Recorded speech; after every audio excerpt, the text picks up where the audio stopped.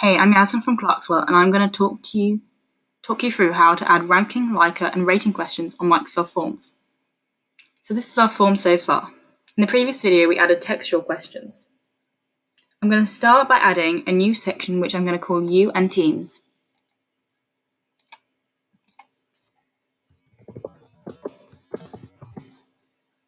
The first question I'm going to add is a ranking question. What do you mainly use Teams for as an individual?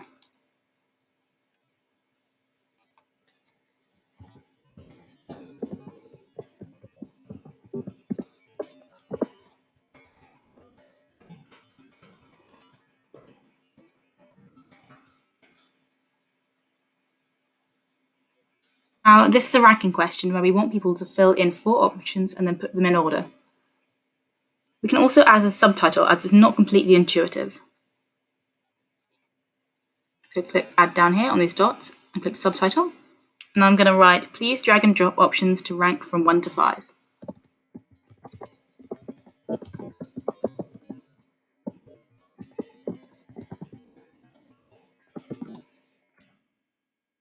Our 4 options are going to be chat,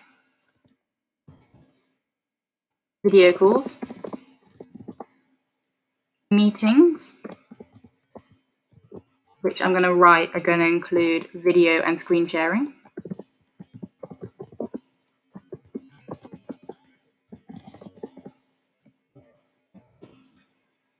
I'm going to click another option and I'm going to write document sharing. I'm going to make this question required so people are forced to answer this one. Similarly to using ranking questions, we can also use what Microsoft likes to call Likert questions to rank things. So click Add New, click Likert. We're going to put in the question, how do you find different activities within Teams ease of use? We're going to put our activities down here on the side where it says Statement 1 and Statement 2. So the first one is going to be chat.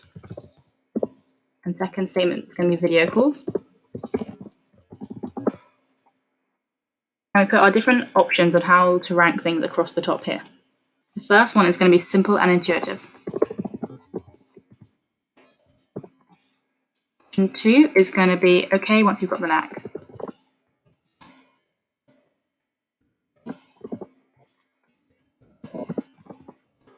Option 3, I'm going to write passable.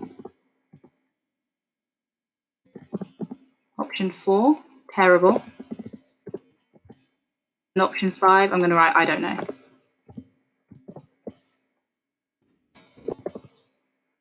Obviously here we can add as many more options or actions as I like. This will do for the moment. I'm also going to quickly show you how to add a rating question. So click Add New, click Rating. I'm going to say, how would you rate Microsoft Teams overall?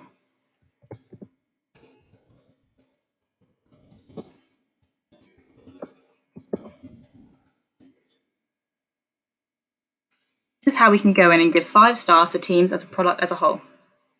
You can see I can choose how many levels from 1 to 10. Down here. I'm going to stick with 5. You can also change the symbol from star to numbers, but I'm going to stick with star as well. I'm also going to keep this as a required question. To show you how to answer these questions, I'm just going to go to preview mode up here at the top. And I'm going to click through to the questions I've just written.